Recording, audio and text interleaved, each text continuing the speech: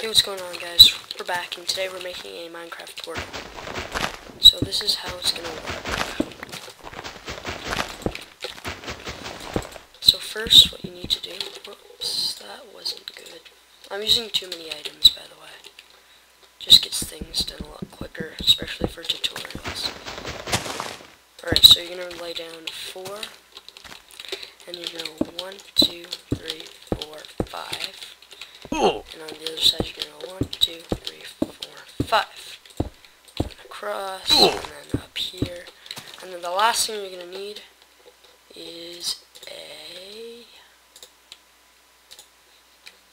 flint and steel. You're just going to set it right there, and there you have a Minecraft portal. So